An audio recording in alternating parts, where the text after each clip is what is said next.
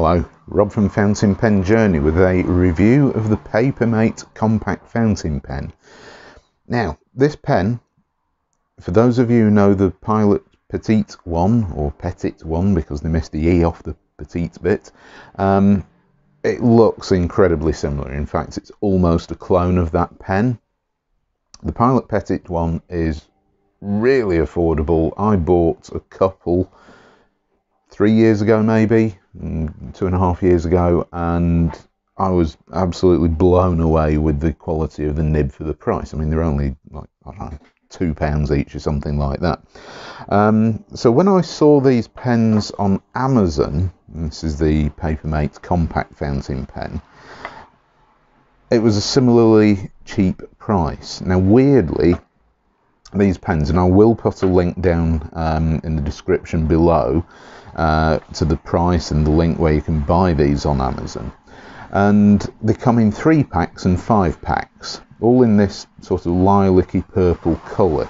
There's no other colour options available seemingly, but you know, if you want a pack of 5 pocket fountain pens or 3 pocket fountain pens, they're really cheap. I mean, the 3-pack that I bought cost me £3.25, and I've noticed now that the seller is now charging shipping. It's not part of Amazon Prime, so these pens are currently £3.25 plus £1.45 delivery, which, to be honest, for a pack of 3 pens isn't bad.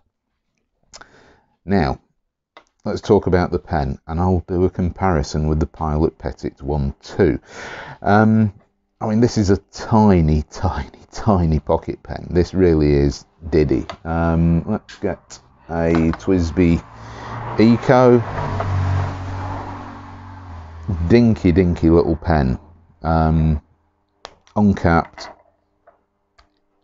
Shockingly small. Put it side by side with the Eco.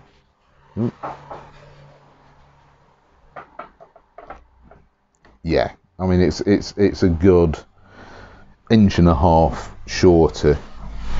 Posted, you're starting to see that this can become more of a full-size pen, and it is about the same length as the TWSBI Eco posted. So, talk more about this pen and the overall design, and we'll do a comparison with the Pilot Petit one. It's all plastic, excuse me, and to be honest, the plastic does feel pretty decent quality. I'm not saying that this is a 100% robust plastic. It's not ABS or anything like that. I'm sure if you left this in a back pocket and sat on it, it could crack. But I think it's overall quite well designed. The clip, now this plastic clip molded into the cap up here, as you can see it, I mean, it's there we go, focused. It's a strangely sort of inserted into the cap. There are sprue marks and things as well, so the finish isn't great. I mean, these are smooth, but you know, not perfect. This clip, it works, but my god, that will snap. No doubt about it. This is not a strong clip, and there is a hole up here for a lanyard, so if you want to hang this around your neck, it's quite a good option. Clear, colourless cap. We have, where is it? PaperMate. The PaperMate logo with the hearts on there, registered trademark on the barrel of the pen, which is it's a lilac-y purple, which, in all honesty, I find absolutely nauseating. I quite like some purples, and there are some other types of purple, like lavender colours, which just make me feel ugh. This is one of those colours, so it's not a favourite colour, but your opinion of the colour may well be different to mine. On caps, really secure. I mean, the capping is secure. Really secure. So I mean, you're not going to worry about this getting on caps, even though it is a clip-on cap. There's not a lot going on in there. There is a bit of a cap liner. The nib is steel gold plated, well, gold coloured, and as you can see we've got 2 hearts on there and some filigree work, so yeah, not a bad looking nib. And I'm guessing that even though it's a winged nib, I wouldn't have a clue which nib sizes would be swappable on this, and it only seems to come in a fine nib. There is a bright blue solid plastic feed beneath the nib. Unusual to see anything like that. There's no fins or anything like that. As you can see inside the translucent section, there are the fins in there, and it's all blue plastic, same as the feed. You can see ink in there as well a little bit. There are some ridges inside the pen, give it a bit of extra strength, and you can see that the barrel is there. And let's talk about the length. Unposted, this is a teeny tiny pen, and it's actually really difficult to write with unposted. It's just, for me especially, way too short. The barrel unscrews, there are quite a few threads in there, and it takes standard international short ink cartridges, and there are no holes. Just tried blowing into the barrel. So this is definitely a pen which I would consider eyedroppering. However, these threads, the pitch on these threads is really minimal, so this is going to take an awful lot of silicone grease, potentially an O-ring as well around there, to prevent this from leaking if you do eyedropper it. And bearing in mind, if you are going to eyedropper this, you can see just through the translucent purple barrel, that short standard international ink cartridge, considering how much space there is left around it, which is pretty minimal, this is not going to be a massive increase in ink if you eyedropper it, but it's, I don't know, maybe double the ink capacity. So we're not talking huge ink capacities for this eyedropperable fountain pen. Potentially a bit of a risk with those threads. And if you do notice that the plastic is already a little bit scratched and just not brilliant, but it's, you know, robust enough. Now this Pilot Petit 1, let's have a look at this, how this compares. Well, it's got the same, well, similar sort of clip which is attached onto the top of the pen here. Similar design to the clip. Similarly, slightly dodgy, easily breakable plastic. No lanyard hole on the Pilot Petit 1. Compare these side by side, and as you can see, the Pilot Petit 1 is slightly larger. It's not by much, but maybe about a centimetre. And I have a Kaweco All Sport here, which will give you a further indication. So the Pilot Petit 1 and the Kaweco Sport, All Sport, did I say All Sport? Ice Sport. The Kaweco Sport is very similar, a little bit shorter than the Pilot Petit 1, but the PaperMate Compact Fountain Pen is shorter still. So the Pilot Petit 1 has a winged steel nib. There's no embellishments, nothing ornate on there, and I have been absolutely amazed at how well this little pen writes. The reason I haven't got this pen inked up now is because it takes proprietary cartridges, and they're not your typical Pilot cartridges, the short, which is kind of annoying because they're difficult to get hold of. But this pen has much thicker, slightly higher pitched threads on the section. I'm just going to try and stop everything rolling away.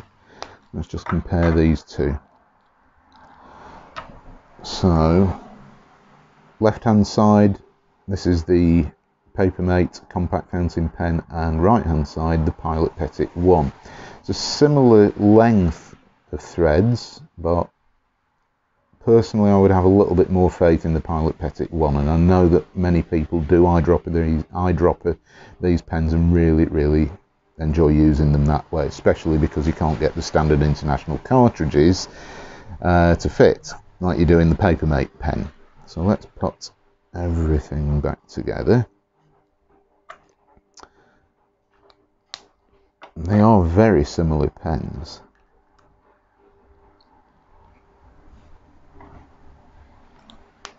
Still got the original label on here, and you can see the cartridge thing that instructions that these things ship with. Now I bought these Pilot Petit ones from Taiwan, I think, somewhere anyway like that, and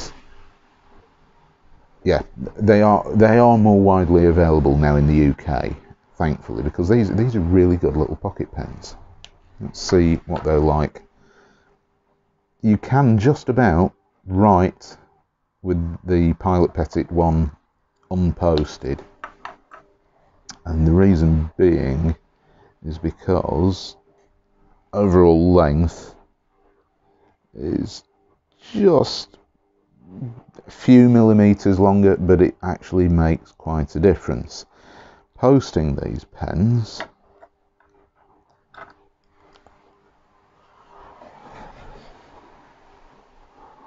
so PaperMate pen down here, Pilot Petit one, very similar in size, but there is an issue, and I'll get onto that in a minute. As for the Kaweco Sport, well, as you can see, a little bit longer. So I mean, they do form decent compact sized fountain pens when they're posted.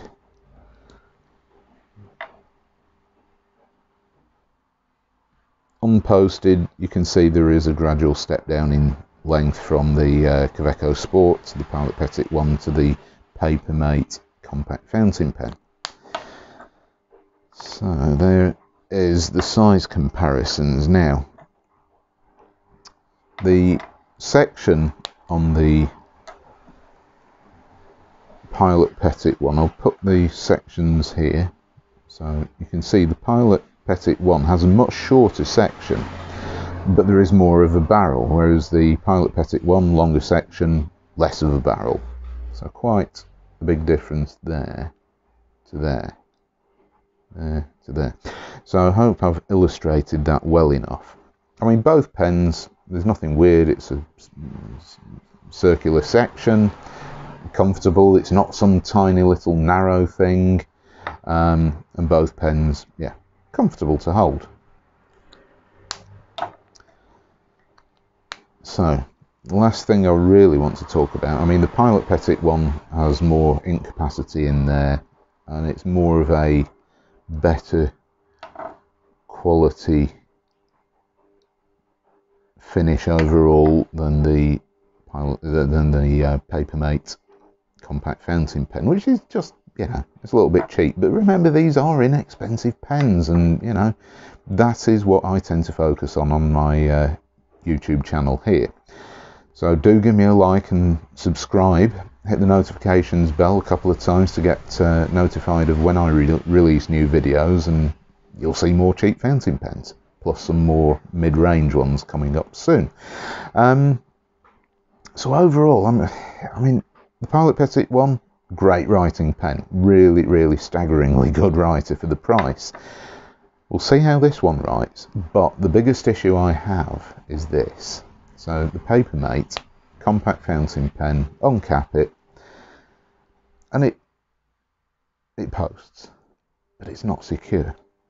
And as you're writing, because it's short, you're putting pressure on the cap, which is posted, and as you can see, it's not, it doesn't post deeply, it just kind of fits on. So if you just pop this on the back like you would do with the Kaweco Sport, you know, sooner or later this is going to drop off. And to get this cap to stay on, you really do have to put some extra pressure in there, and I don't think that this cap is going to withstand very much of that at all. But as you can see, yeah, it's posted a lot more securely now. But I mean, it's not even posted straight, so not good. Compared to the Pilot Petit 1, which has, try and show you up here, around this area here, there's one. There are these little nubs moulded into the barrel, and the cap clips onto those. You don't have to force it down hard. There's no reliance on the interior diameter of the cap squeezing onto the barrel. Those nubs simply pop it in place, and I'll put this near the microphone so you can hear this capping, this posting.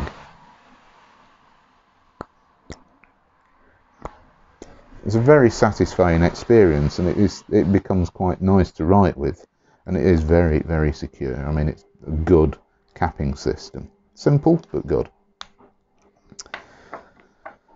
So the writing experience. As I said, I bought 3 of these pens, a 3-pack.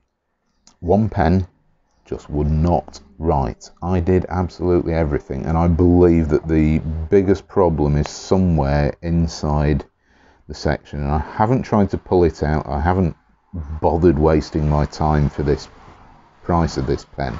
The pen's sitting over in a drawer somewhere, and basically the whole section is full of ink. There's about half an ink cartridge gone into the section, and the nib just won't write. So I suspect that there is a problem inside the feed somewhere. However, I have 3 of these pens, and I thought, well, let's see what it's like, and I popped in this ink cartridge, and there was absolutely no problem with it whatsoever. So let's see how it writes. I have to go through the rigmarole of trying to post it. There we go. Let's see how long that lasts. So this is the PaperMate.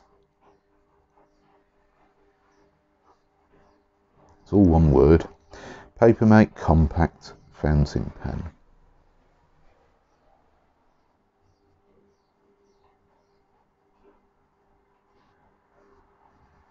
With what they describe as a fine gold nib. It's not gold, it's gold coloured, but it's a fine steel plated nib. And I think the nib's quite attractive. It's certainly much, much, much more attractive than the folded bit of metal that is the Pilot Petit's 1 nib. I'm guessing that these nibs will not be interchangeable. However, the Pilot nib writes really, really well. But what do I think about this nib? Well, it also writes really, really well.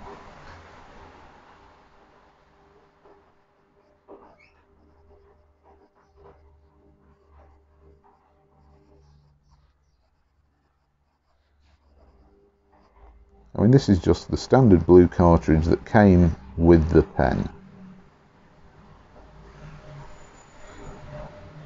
I'd say it's medium to dry wetness, but I've written with this pen for quite a while, and there is no issue whatsoever with the ink feed keeping up. It just writes and writes and writes. Line variation, there is none. This is a very stiff nib, but it's consistent. I've left this pen unused for weeks, and it writes first time every time. I mean, you've seen me uncapping and capping this. I haven't written with this pen for at least a week, and no skips or hard starts anywhere. Really, really solid writer. So it was a little bit disappointing that 1 out of 3 of these pens just would not write. But for the price, I'm not going to complain. As for reverse writing with this nib, it goes from what I would actually call this is fine. It says fine, but I would say it's a medium fine. Reverse writing is actually more of a fine. and it is incredibly smooth, and it's actually a pleasure to write with the nib upside down in reverse writing in every direction. This really is a good nib. So every credit to PaperMate. I mean, this is a PaperMate branded nib with the 2 hearts on there, PaperMate. So yeah, I'm really impressed with how well this little pen writes. I'm not at all impressed with the way that it posts. So that is the big downside with these little pens. But for the price, for the affordability, and for the very consistent and rather surprisingly good writing experience, I would say that these pens are really well worth it, especially if you like the design. Bearing in mind that this is a purple colour only, whereas the Pilot Petit one is available in a whole range of different colours if you want a load of different colours. So definitely worth considering this along with the Pilot Petit one. Which would I say is best? I'd go with the Pilot Petit one overall. However, once you've, like I did, used the ink cartridge, thrown it away without cleaning it out and refilling it, you're probably going to have to go down the eyedropper route to use this. Whereas this takes short standard international ink cartridges. So a lot easier. So there is a reasonably long review of a very, very short fountain pen. And let me know what you think, because I do have more pocket fountain pens. Do you like them? I do. I mean, I quite like decently sized pens and decently weighted pens, but I also like really small pocket pens, just because I think they're cute and fun. So let me know your thoughts in the comments down below.